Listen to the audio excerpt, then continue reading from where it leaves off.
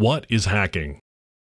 The Internet Engineering Task Force is responsible for maintaining documentation about protocols and various specifications and processes and procedures regarding anything on the Internet.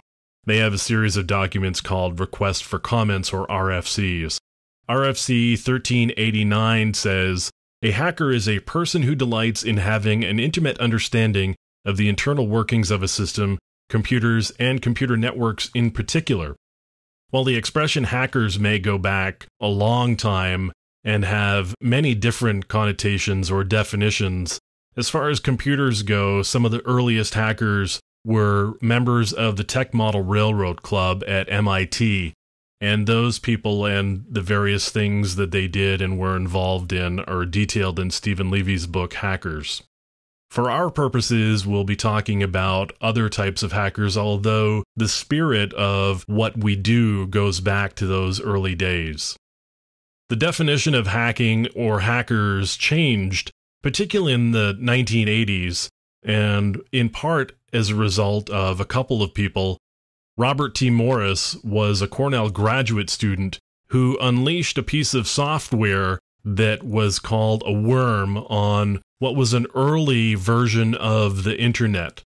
That worm went on to cause a lot of damage and create a lot of downtime on systems across the country and across the world.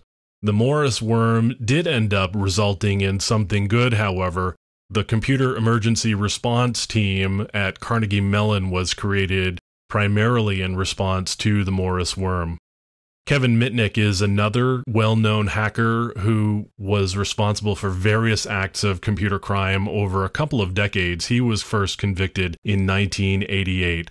So the definition of hacker or hacking moved from something benign to something far more sinister.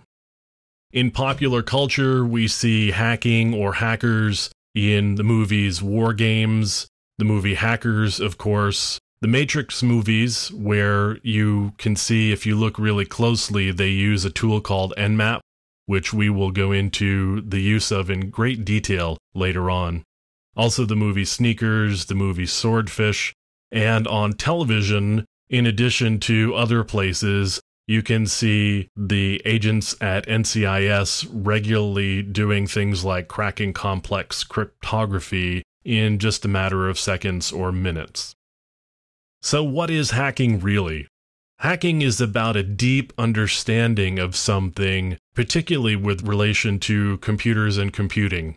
It's also about exploring and the joy of learning new things and understanding them very clearly and being able to manipulate those things in ways that maybe other people haven't before.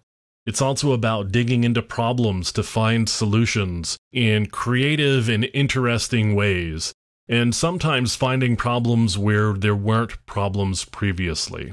That's a little bit about what is hacking.